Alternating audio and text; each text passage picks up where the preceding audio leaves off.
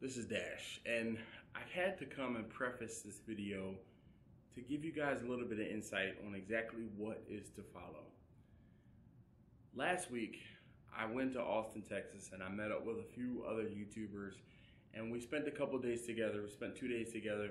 The first day, we did a barbecue crawl, and at the end of our barbecue crawl, we went to Louie Mueller's barbecue. And after we finished eating, we had a tour from Wayne Mueller, who is the third generation pitmaster and owner of Louie Mueller's barbecue. Now, if you do some homework, you do some research, you'll find that Central Texas style barbecue has pretty much originated from Louie Mueller's. And do yourself a favor, watch this entire video. The history that is spoken in this video is bar none. And I'm going to apologize now. There's some points where I was a little far from where Wayne was when he was speaking, so you can't hear him as clearly as I would like you to have heard him, as clearly as we did while we were in the room. But do yourself a favor, watch this video in its entirety. You will not be disappointed in the amount of history that comes across in this video. I implore you to watch this video. It's an hour long. I did not want to cut it up at all because I didn't want you to miss any single moment of what he had to say about this place. It is an institution, and I cut a piece of it out to give you a bit of preface to tell you how this whole thing started. With that being said, I'll throw it to Wayne. My name is Wayne Mueller. I'm the third generation owner, pitmaster of Louie Mueller Barbecue in beautiful downtown Taylor, Texas. Yes, sir. Central Texas to the core. All right. Welcome. Thank you. You know, I had my epiphany about what I am and what this place is when I was sitting at the end of this table, just kind of staring at these walls one day. And it was before the map, but you could read where people were originating. And it really just started to dawn on us, like, holy shit, they're coming from everywhere. This isn't even, then it hit me, you know, this isn't my place. This isn't my family's place. This belongs to everybody who's up here. This is their place. And this is sort of like the bricks of ownership. You know what I mean? Because if you took all of the collective time, both in travel and in actual experience in this building that everyone has had, and you put it on a timeline, and then you put everyone who's worked here, especially family members, on a collective timeline, and you compared the actual duration of time between the two, what we've spent here versus this is just a single sliver of time. It makes up no time at all. That's when you realize it's really, it's not your place. You're just sort of captaining the ship at the moment, but it was here before you. If you don't fuck it up, it'll be here after you, right? And it will go on. It's not, I realized what an institution was at that moment in a way that I hadn't understood it before. Hey, yo, this is Dash.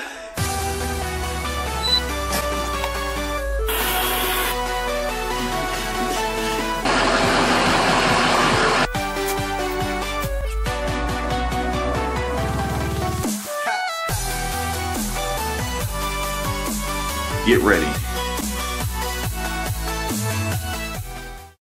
Okay, so Everybody circle around. Excuse me. Hi, Christina. Bye, Christina.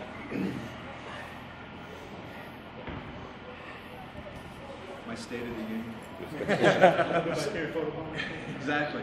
So where we're standing when I was growing up, until 1999, this was all parking lot. This is the exterior of the wall. Now, along this wall were a lot of bricks and a few just remaining power lines coming off of those T-brackets along the side of the wall. So those were swinging opportunities when I was growing up. Dad didn't like us doing it because he knew we'd kill ourselves on the bricks. And we had more wipeouts than I care to admit, and you never told Dad because he beat your ass twice. You should try out, kid. Yeah, I grew up here starting when I was 8, and this was one of the things that we did. Said this was built in '99. It was really going to be more like an ice house. So the front You can still see some of the remnants. So we've got this chassis up here, and there's some counterweight tubes. The whole front door would raise up, just like in an ice house, and this was all screened in. They didn't design it very well, unfortunately, because they should have had these lifting up as well. The first day they opened this up, the flies came in and they had no way of getting out. So it was one of the 10 Egyptian plagues in here for like 2 weeks. Flies just like, Jesus Christ. Yeah, it was horrible. It was like Amityville or something. So a few years ago, I'm like, we need a climate controlled room, so we started making this first heating and air conditioning and the fans, insulated the windows, shut everything in. So now at least we have an opportunity for younger folks and older folks to have a climate in which they can actually enjoy this and not have to be, believe me, when it's summertime in that room, it can be oppressively hot. So this is sort of a respite from that. And the deck is sort of an extension of that too. Give people outdoor opportunities, people with dogs, a place for them to bring their animals. It's also a place in the covered pavilion area that we'll start holding classes out there. And I think it's going to really design itself very well to that sort of environment. So we've got some bathrooms out there. We've got a bar that I'm building out there. It'll be pretty self-sufficient when that's finally complete. In here, there are some unique things about who we are still located here. Behind us is an old stuffer. Now this old stuffer came out of Ohio circa 1909, 1913. Old. It was only a backup stuffer that we used when my grandfather had a grocery store across the street. We had a water press there. I mean, it literally took up a whole room. But instead of hydraulics, it uses just pressure, water pressure in the lines. And it was too big and clunky to move over. So when my grandfather closed the grocery store, my father took over the restaurant, he brought that with him to stuff his sausage.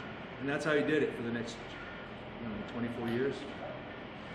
It wasn't until 2000 that we actually mechanized it a bit more, but yeah, that's what Dad used. And I started twisting sausage when I was 9, and I quickly nicknamed that piece of equipment Cranky. Obviously because you're cranky, but that was my dad's demeanor when he got finished stuffing sausage. He was never happy. It's just like, yeah, it fits, so fits, and there's actually an image of Dad using that sausage stuffer that's from Texas Month Day in 1974. Dad asked me. When I was younger, we used to go after. It was 69 in the past. Crazy. This Coca-Cola machine was literally in front of the grocery store, my grandfather's grocery store, up until I would say 67, 68, and then he switched it out, and then it switched out again in the mid-70s. But why he held on to this one and not the other ones, I don't know. He did, and it was in storage for a long time. I'm like, oh no, it needs to come out like all of these pieces. My father's like, nobody cares. I'm like, well, they may. It's just like a museum. Are you kidding me? It's a walk through time. So at some point in time, I would love to have that reconditioned and working again. I think the bigger problem is not to find the labor or someone to do it, to find the sourcing for the bottles. But that would be cool. I do remember those when I was a kid. Next to it, we have a couple of maps. One is a 50 U.S. state map, and the other is a world map. I put those up in 2010, really just as a way to help the staff. I mean, let's face it, geography isn't many people's strengths, right? Especially if you never leave the area. So to try to help my staff visualize the distances which people travel to come have an experience with this, I said, well, we'll just put a map up there. I mean, you'll see in a minute we've got this this business card wall that sort of started out in a similar way. This is also a method by way of people leaving a little bit of themselves here with us, right? So this is sort of their card when they don't have one. But it showed my staff, look, there are people literally coming from these places. Come and look at this every once in a while. And for months, the staff was just there was a lot of comparative. I remember talking to that dude, or I remember talking to this person. And it built, I think, a stronger sense of understanding and unity that well, maybe this place is sort of special. If you don't ever know, you never know. I mean, until I left, I didn't know what this place was. Right? I mean, this is the only thing I knew about barbecue. I didn't know anything. The world taught me otherwise, and it really taught me true appreciation. The girl up on top next to the Christmas tree, that's my daughter. She's making sausage.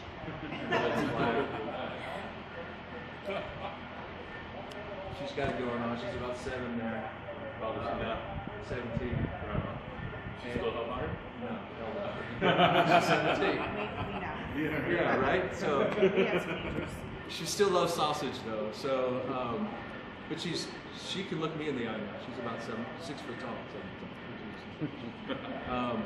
The tree itself, that never comes down. There's another one in the main dining room. That's the homage to my mother.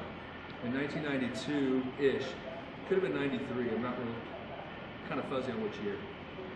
My mother brought the Christmas ornaments out for the last time. And it's not because she passed away, it's just because she never put them up again. So there's a tree up still, and 2 trees up in her house still to this day. Yeah, that have not come down for the last 8 years or some craziness. Yeah, so there's not much to mom around. There's stuff to grandpa and dad. Christmas tree is homage to mom. Right? This is George, just to keep this cool. Up here, I already am in the works of a stained glass window for the cathedral. Thank you. Come on in.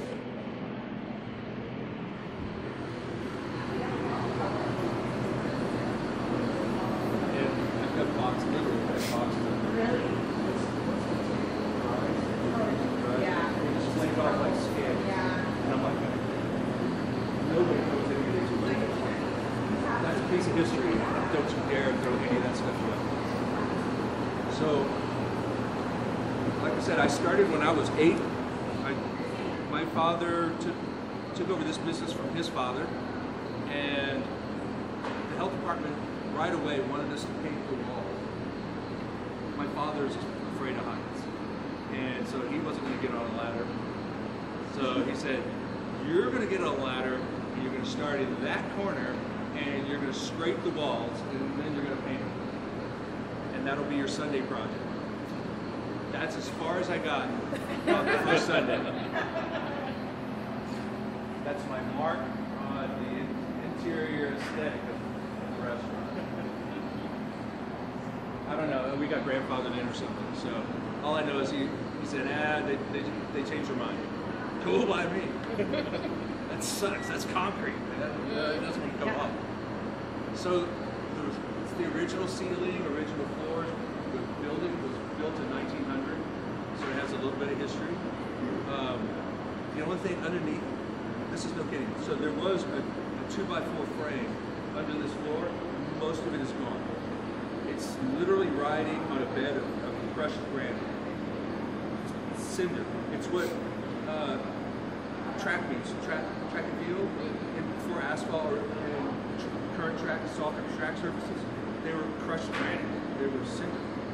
And if you fell, you had that stuff dig into your knees, and just, you're picking it out like glass for months. Our track was literally made of that stuff here in town until I think the 1990s. Welcome to town. But that's all that's underneath this floor. It's pretty wild. Over on that side, I didn't mention it, there's one of them over here. That particular picnic table and all of the picnic tables along the back wall are our original tables. They were built in 1946. They've been in use consistently since then. First they spent 13 years out pretty much in open air. When we moved in here, they came along with us. These tables, all the 4 tops, came out of a bar my grandfather had. He closed it down when we moved into this space.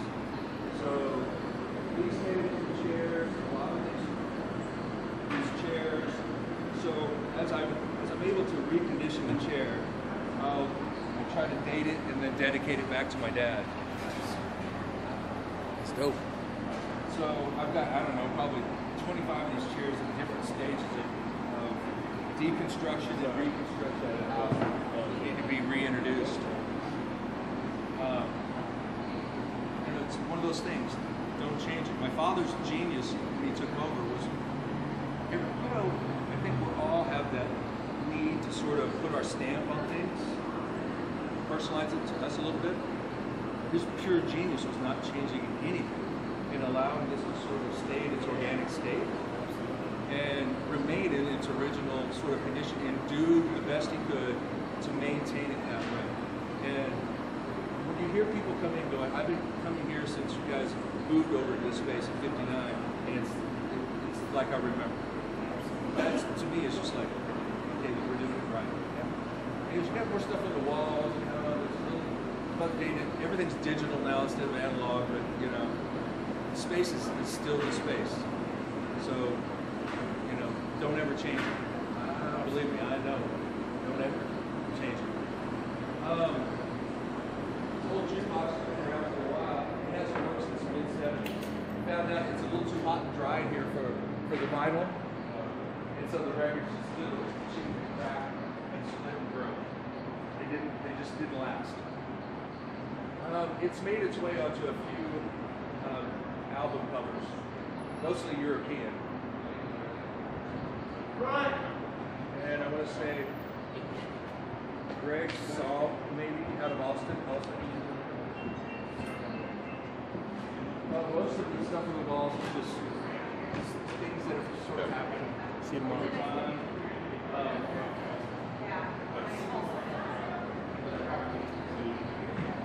This is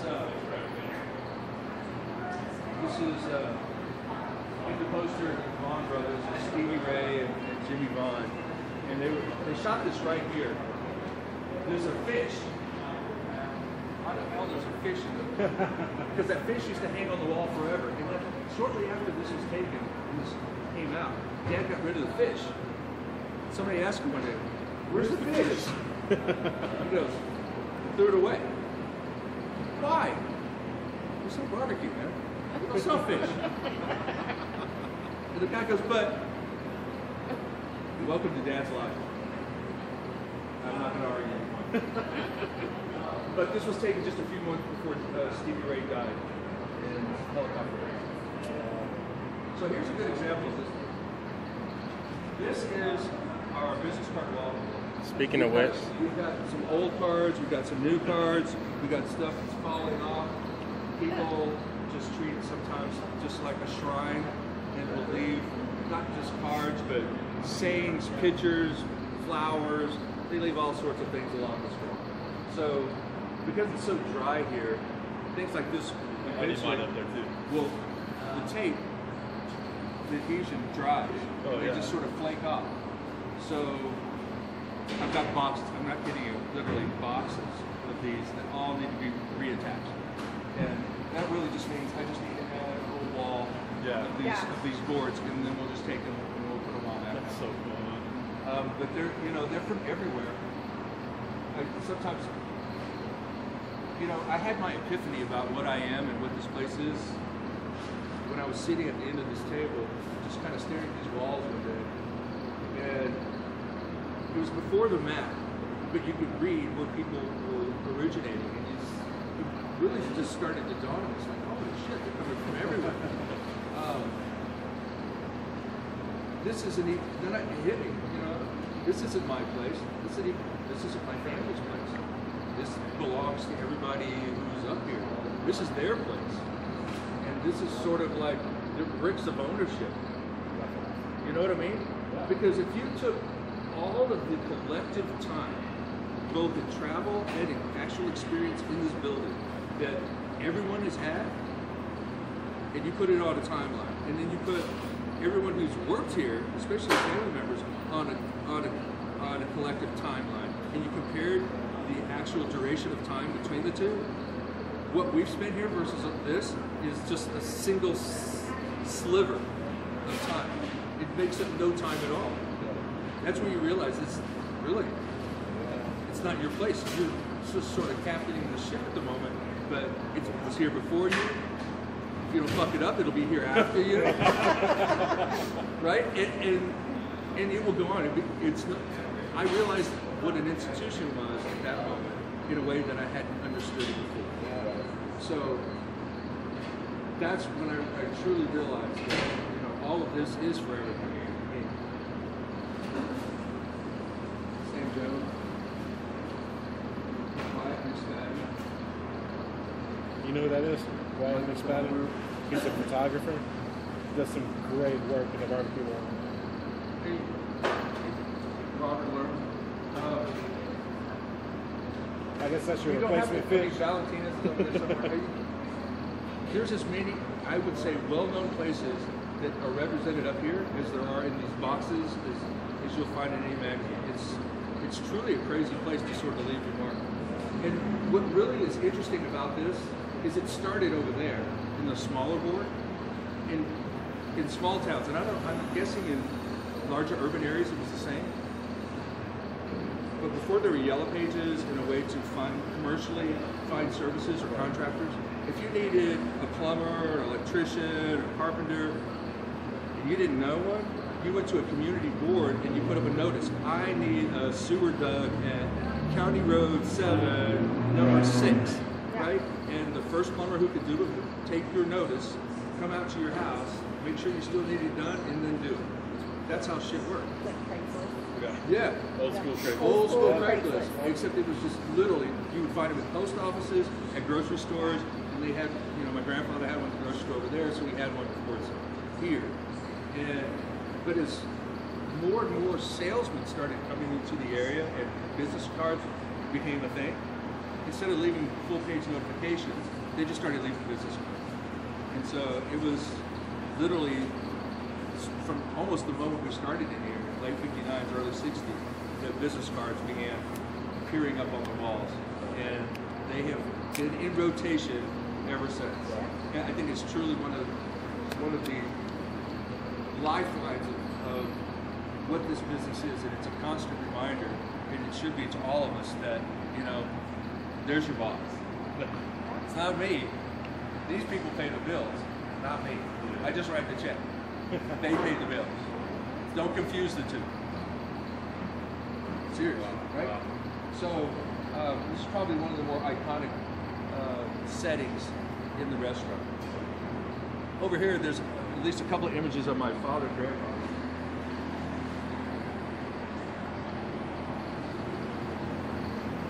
So that gentleman right there is Louie Mueller,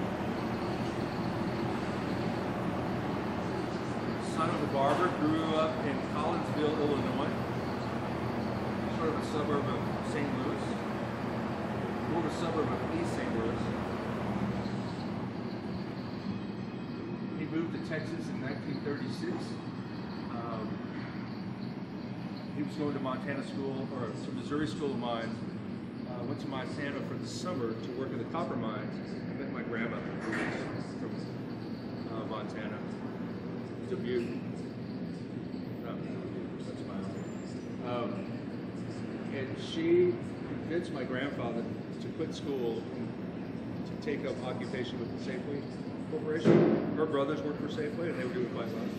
So he agreed. He left school, trained as a manager, and then they transferred it here to Taylor. Literally to the building across the street from us. That was the Safeway. So he managed that store for 10 years before buying another grocery store 2 doors down. There was like 15 or 20 grocery stores in the area. They were everywhere. So he bought one in 46, became a grocery. Fresh meat market, fresh produce, meat market, just like everybody else in the area. If you had a meat market, you were smoking meats.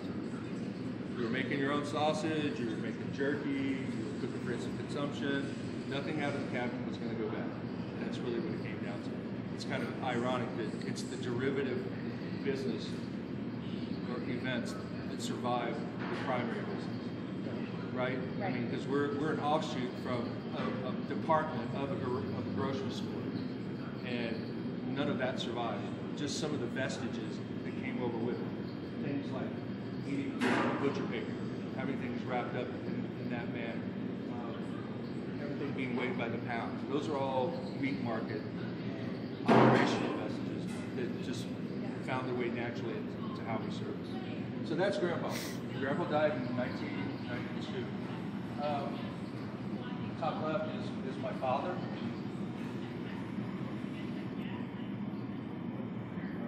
That's in 2006 into Radio City Music Hall in New York when he was accepting his James Beard Award. Yeah, that's real fucking sweet, you know. And then there's me on a power co-op.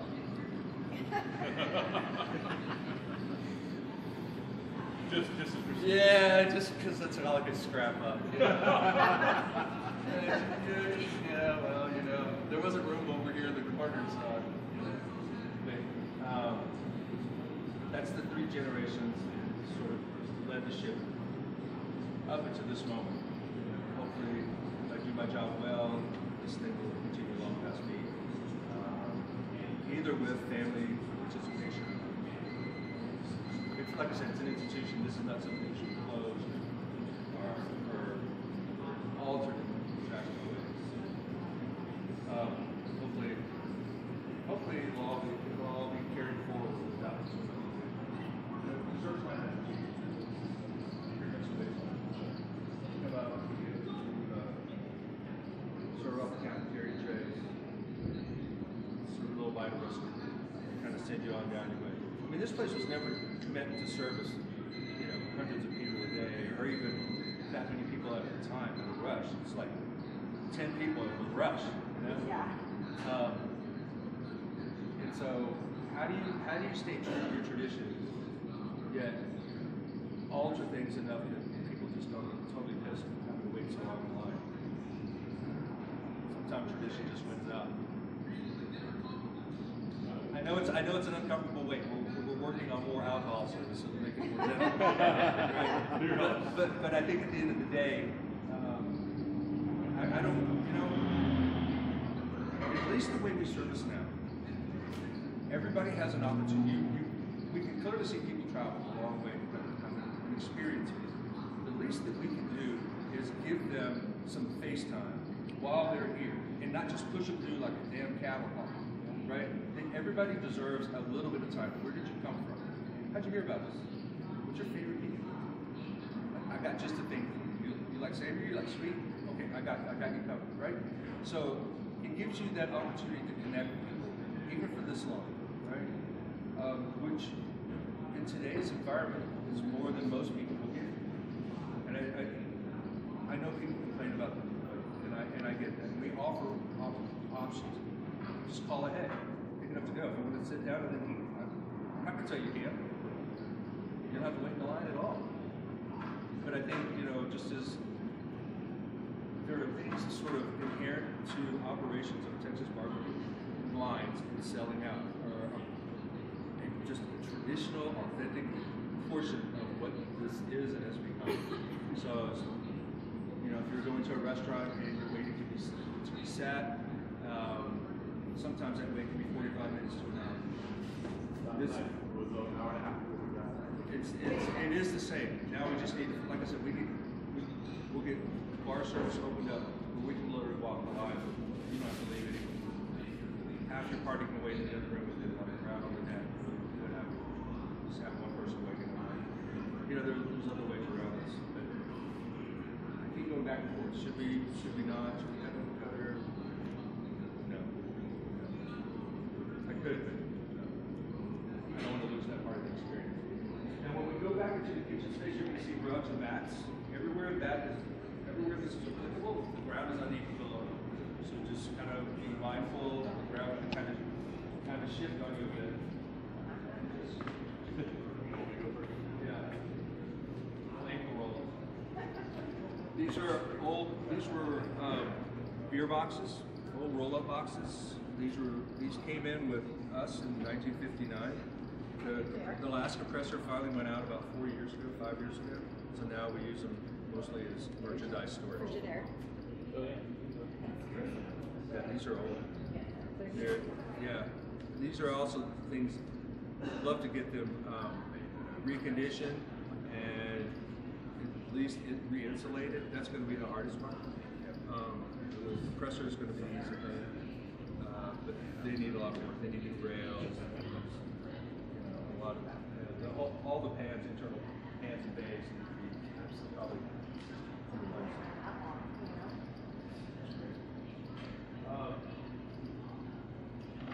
Really, we start to see history when we get back into this area.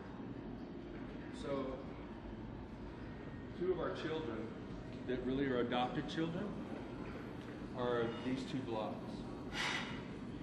My grandfather bought these blocks used from a meat market that was closing in the same year that he opened up this location. The meat market itself had been in operation since 1897. So these had been in operation up until the time he bought them. They were moved in, they were stored I think for a couple of months.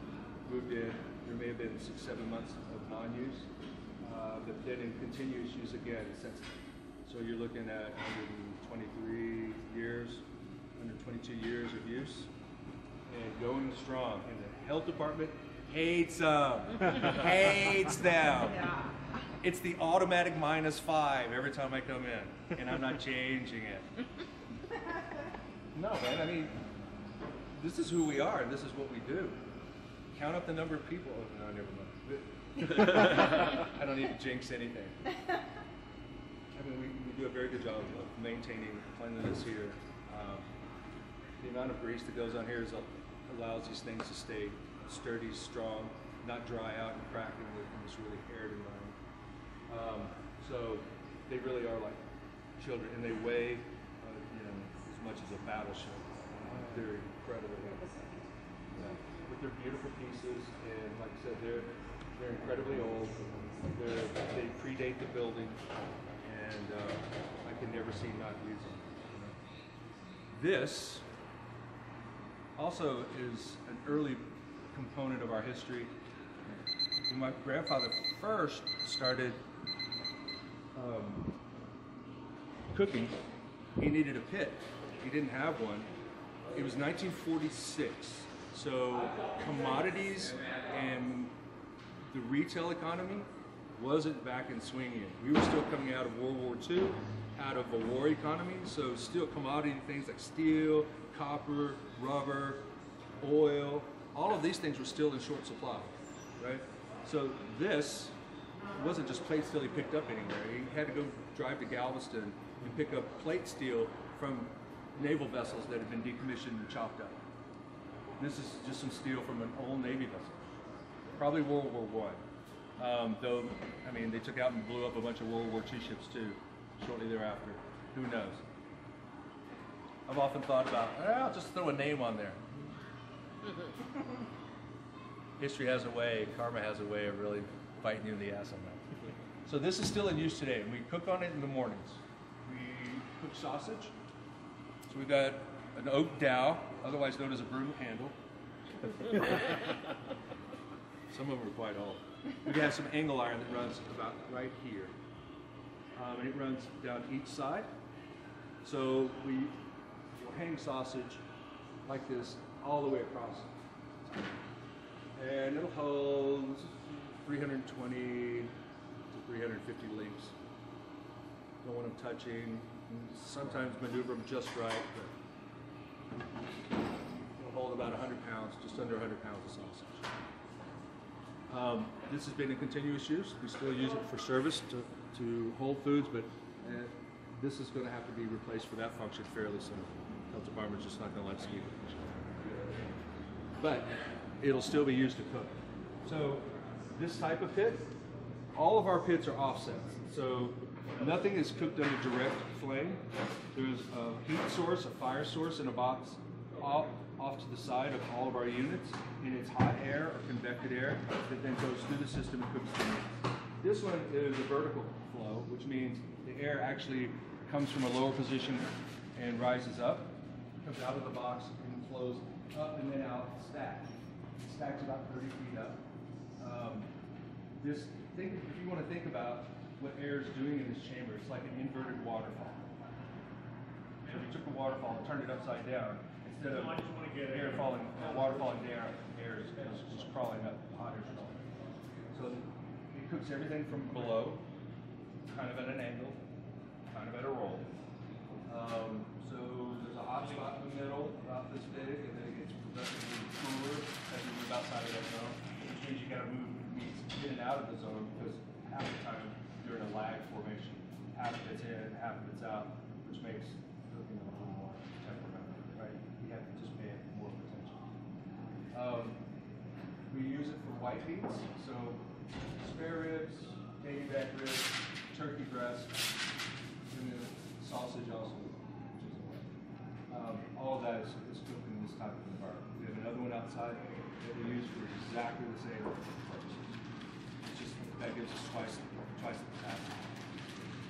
This masonry edifice behind us, this was built in 1959. This is what carried our heavy revs for pretty much ever. So beef ribs and brisket. So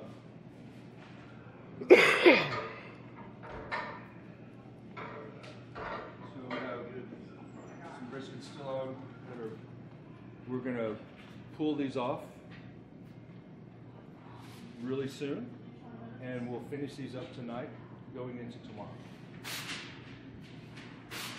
You might ask, there's going to be some questions, I can already tell, based on what they're seeing. Most people don't have cardboard on their grades, much less wrapped around the points of their brisket. When they rebuilt this, it was the grading wasn't to the correct spec, but I think that the grease pit is actually pushed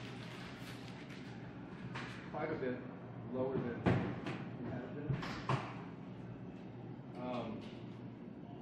We have a lot more air coming below than we do coming above. And so we're having some issues keeping the flats from dry. The cardboard basically is an insulator. It pushes that convected hot air away, keeping a lot of the heat, especially in the water vapor, from getting to the point in the back of the flat, transferring that heat. It will allow it to skip over it and move over. And you can even tell by color the differences, how much heat is supposed to bring to the bottom. When these are loaded, we're cooking full bore, we'll have, say, 20 briskets here. And they rotate. We rotate them manually because we have to. The far end is the firebox. We have incredibly high heat. And the first chamber is just water pan. The second one is for beef ribs. Everything moving back will hold about 20 briskets per round. It's all brisket. And we shift them this direction, move them up to a front line, and to the back. And they usually stay in those positions about half. If you know anything about classical military engagement, basically you had rows and columns that met on a very large field. Two front rows clashed, right? And they all did battle until they got exhausted. They would retire to the back, and the next row would step in and fill, and they would just keep going to the line grow. This is a very similar way, except the opposite line is the heat coming this way. This is our offensive line. We come, we'll let them battle with the heat, push the internal temp up, move them to the back. Don't add much more heat to it, it doesn't allow it to drop. So we can step up the internal temp over time. Otherwise, we'll just leave them in the same position. Those will never finish. These will finish too fast. These will overcook. The ones in the middle will usually fairly fast. So, and since the rebuild, we've had to make some adjustments. How do we divert off some of the lower areas of airflow? We do it both with these cardboard on the bottom when we do it, cardboard on the bottom. We don't allow full flow of air. We give particular areas that we allow air to come up through. We always point the point back toward the firebox, going into the wind, so to speak.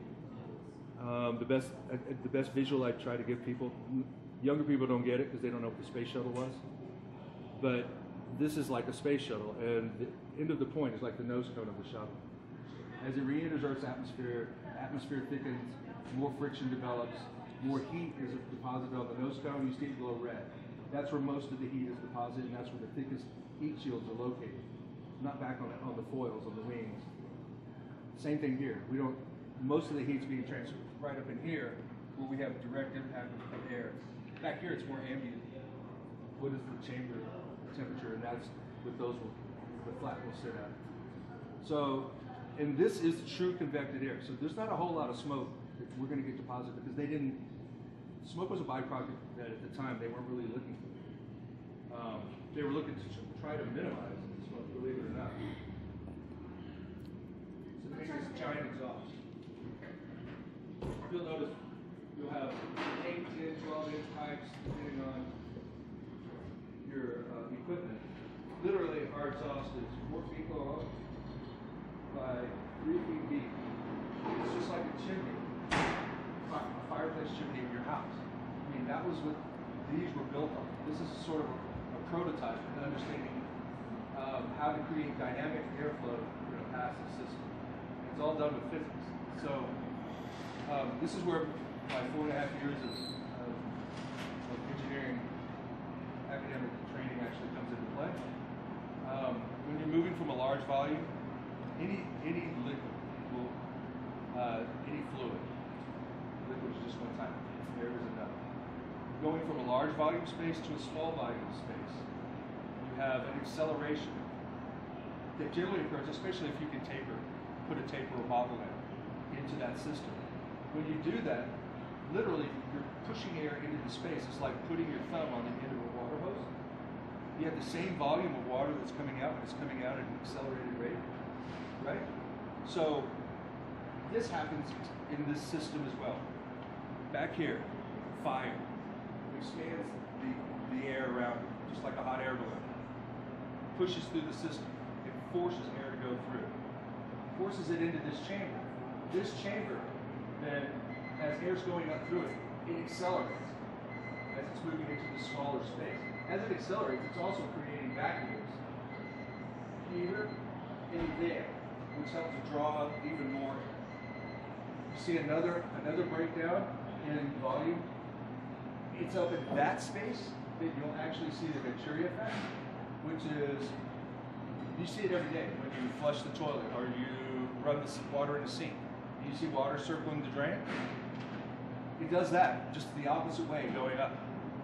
It's the easiest way for a fluid to move through a system and eliminate and deal with the head pressure that it's trying to push through. Because the atmosphere has weight and has density. This air is lighter than that, and it's trying to get up through there. It's having a hard time. So the best way to do it is to swirl around the edges and not confront it directly, but run it around the sides. It works both going down and going up.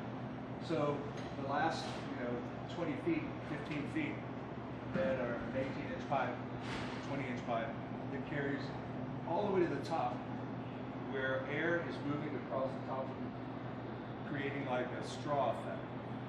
It creates a vacuum there. And it doesn't take much air to do that, to literally pull the system out. So you've got a vacuum that's pulling air up there. You have points where air is being accelerated in this direction, and you have an initiation of expanded air here. So what they did is literally take a system using simple physics.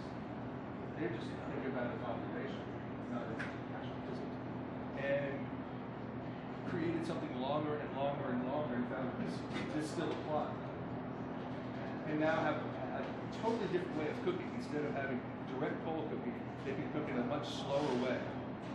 Except this is all convected air, and none of this is not recirculated. So in say a propane tank, in most enclosed offset smokers today, you have a very small exhaust compared to the chamber that it's coming from. Unlike this.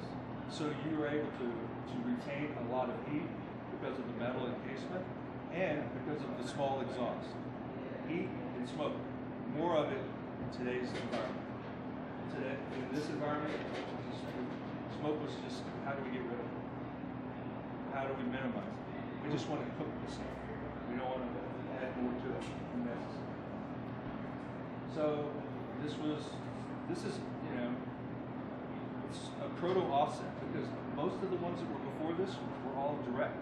You would have long pits like this, but people were shoveling holes underneath. You had entry points all along the way, right?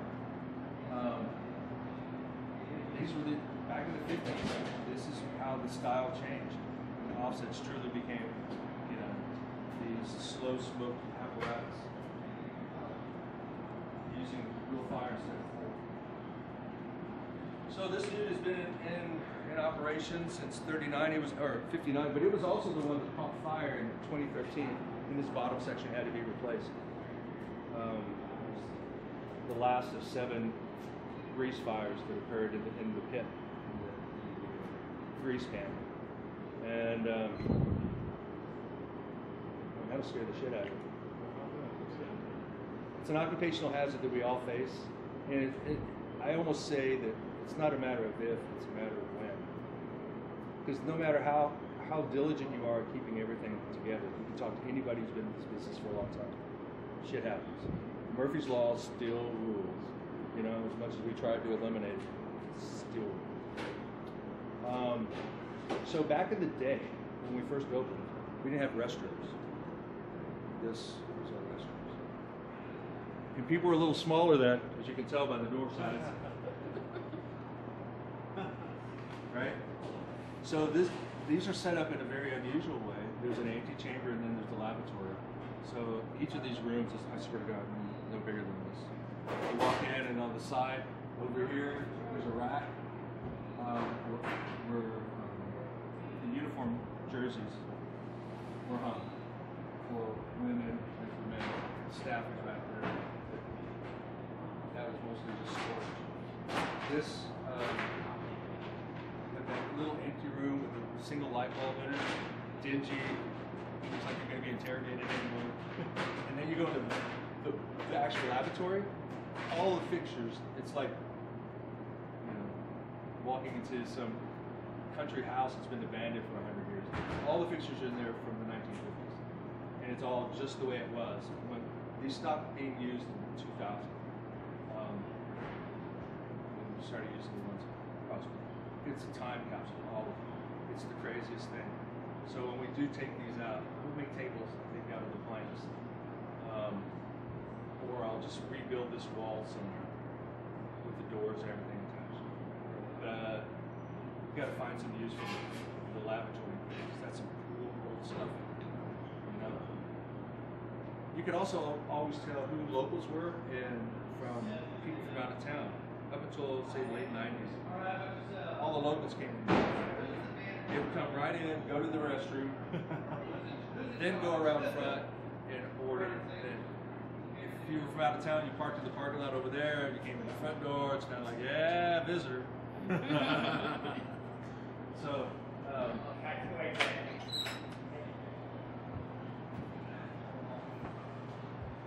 this section that I'm in now, this was added on in 59 as well. This was a cold smoke room. So this was a cold smoker dehydrated. So jerky and dried sausage were made in here. So this piece is old and it really needs to be refurbished, but the whole thing opens up and you just roll racks in them. The difference in how they utilized it, it was offset too. There's a box on the far end, except they would build a coal base and then they kept sprinkling sawdust, saturated, just soaked sawdust over this, and it would just smoke like crazy. And this chamber would fill up and they would just hold the smoke in there for days. So this would be a 2-day smoke.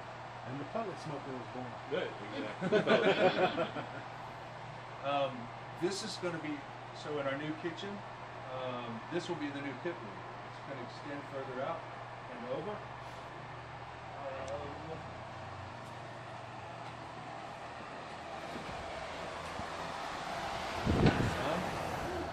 Welcome to Texas. Thank you. So we'll extend this room out to the property line here and over to this slab. So it's about a 40%, 45% increase in square footage. And we'll punch metal all of this so you can see what's going on inside of there, right? It also gives us separation from the kitchen, right? A firewall between the kitchen and this space. And this area is being a bar. So we'll have people serving drinks, we'll have food, smoke wafting out this way. Yeah, feed the beast. Never ending feed the beast. Behind you is our close smoker. This dude is what travels with us whenever I do off-site cooking. Hasn't seen much of the western U.S.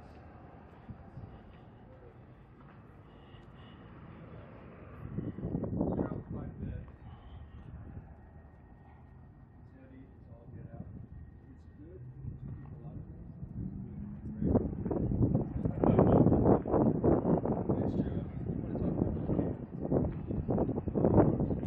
Have you seen my pits? So yeah, you know, we use this. This will be used usually Thursday, Friday, Saturday. This back here is our other upright that we're using, just like the one we serve out of. Dimensions are almost exactly the same. Our wood. So we use these shipping containers as additional storage. It's just no storage. So you know, all of our paperwares are in one and equipment's in another. And this is where we have all of our wood activity. We'll have them drop. I use 3 wood suppliers because they're all flaky as hell. You can't depend on any of them. So I mean, if you got 3 of them, chances are one of them's going to make it. I mean, it's literally. I mean, it's just nice. It's playing chance with people all the time. So we'll have them drop wood, and then we take it from here and we sort it. And stuff we can use right away goes into here, goes inside. Things that have to be returned, like that whole bin right there, has to be returned to the last supplier. And everything that can be split is then stacked up over that direction. Why does it have to be returned? Because it's just Two. pieces. So Like it's the stuff naughty. this. You get Which works well in your backyard pit. Right. I mean, I can burn them, but it doesn't give me the constant burn that I'm looking for. I mean, some of them are really dense, and so they'll just smolder for a long time. Others are really dry, they'll flare up. They're, you know, an unusual size, so you can't really, because of the way some of our pits sit, we really have to build them sort of in a lattice manner, sort of a fire crossing, so we can get more airflow underneath the fire. And that doesn't allow for that type of activity at all. You can't stack that stuff. So, fire inspection. So that, I'm like, we were just talking about that like I don't know, 4 hours ago. No, we're due for. She shut my mouth. That's why I shut up when we were. I'm like, I almost said something. Like, no. No, it's gonna bite me. All post oak wood. Catching the theme there. We don't have post oak, man. I'm using the next best thing. That's right. And so it doesn't matter. Barbecue was built on what are the cheapest ingredients that are most plentiful in your area. Yep. Right. Geography. It's all about what's here. Because Yep. this is all peasant food. Yes. Right. This is not something that we're not Hoity-toity. looking for fine dining, and people can't afford to pay 10 times as much as they should for something. It is, you got to get it out as cheap as possible. So there's a lot of cattle. Right. There's a lot of post oak, and that's what your family members are for, to be your labor. You hear that, kids? It's true. Why did I start working when I was 8? Because everybody my age who was part of a family business, they did the same thing. It's what my father did. It's what my grandfather did, working at the barbershop when he was a kid for his father. I mean, that's just how you did it. If you had a farm, you're out milking the cows, right? I mean, everybody had their chores both at home and with any kind of business because that's how you made it work. And The kids don't have that these days. no, I mean, there's not the necessity, right? I mean, back in the day, it was an essential component, and you had big families because a portion of those kids aren't going to make it. I mean, when you had 50% survival rate at the turn of the 20th century, I mean, you had to have you're planning on at least trying for 8 or 9 with the hope of garnering 5 to adulthood. It was nuts, and it was worse even before then. So it was the way families survived if you weren't like independently wealthy. It was really before the rise of corporate America. So this is the independent stage of American business, when 70% of all employment was directly associated to small business. That's changed quite a bit, but yeah, it was before the enactment of child labor laws, when these things were established, and they lived long past child labor laws too. I promise you. The feds aren't out here snooping around seeing if you're employing 10-year-old kids. They don't really care. So as long as it's not a sweatshop with 1,000 of them, sort of thing. But the space itself hasn't changed much. This is on the convention. Right. So it was just going to be storage space, like we're using these. That's what the virtual was set up. And I'm like, I think we can do more. I think we can actually create some outdoor space. So this one we created a couple of bathrooms. We've got some storage on this back end. This one will be a bar when it's built out. We'll have a service window, and then we have our cocktail window. We can add another almost 150 people out of this space. And in this covered space, we're going to be able to drop down curtains around the perimeter, and then we'll have heating run through here. So all of that interior space here, we can use rain or shine, winter or summer, any way we'd like. I think this has a lot of potential to do some classes. It's that we roll out and bring in right along the side here for easy access to. And when we're not hosting other kids, food training, start doing some other things to service the bar, as well as really try to invite the local participants. They don't want, right now, the price point's too high, they don't want to wait. But we've got a lot of trimmings for a lot of burgers, we've been making on the dogs, we're working on chicken, wings, and legs. Yep, all the basket and finger foods, totally, right? So a little stage and have a little live music in the corner. Well, so we were thinking about actually in this area, that's the main route coming into town, into downtown. So as there's like 3 more bars downtown. We'll light this up, and we'll make this as you're coming into downtown space. And if they're hearing music coming from the same space right in this area. So all of this has been pre-wired already to accommodate music and lighting. Already, the electricians have already been through all of that. So now we just have to sort of finish it out in the vision, right? But I think it's just another avenue by which you might. There's always a breeze coming seemingly out of the northwest. So it tends to come northwest out of this space right here. And just like the chimney inside, it funnels in from this bigger space into that smaller space, and it sort of wants to rush through there. So right in here, there is always an incredible breeze. Over there, it's stagnant as shit. Right. So I've got umbrellas. I still have to drill the holes, but now that these look weathered, I can finally stain them. I don't want them to look old. Just kind of lock it in. Yep, and then just lock in that sort of weathered look.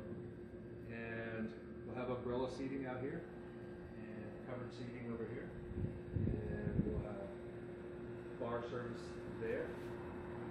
Probably have some TVs out there too. But sporting events, why not? And this can almost be, so that this can be a standalone in and of itself. It also gives us a chance to rent this whole thing out, right? For parties up to 125 couples. And internal at all. And literally, we could run, we're looking at a lot of rental space using the whole venue space. Austin doesn't have enough of it. That's that businessman right there. Increase the lines of Well, yeah, but if it's city that used, right? Yeah. Right? I mean, that's just pent up resources and revenues that somehow you should tap into. Absolutely. And at the same time, if you can expose more people to what you do, then maybe make a few disciples along the way. Right? This kind of that whole idea of bringing the trailer out here gives it that backyard kind of. Yeah, totally. Absolutely. And so in that hole, we're going to put we got a new walk-in. It's actually going to be a freezer. We do a lot of shit, and I just don't have near enough frozen space. So that'll help, I think, address that, at least in the short term. But other than that, man, you know, this is it's sort of like the NFL. It's like camp. It's like the NFL Hall of Fame. You got the oranges squeezer, sort of the main building that was built back in the 50s or whatever, and then everything's been an add-on to it. That's interesting. Everything's just an adjunct add-on.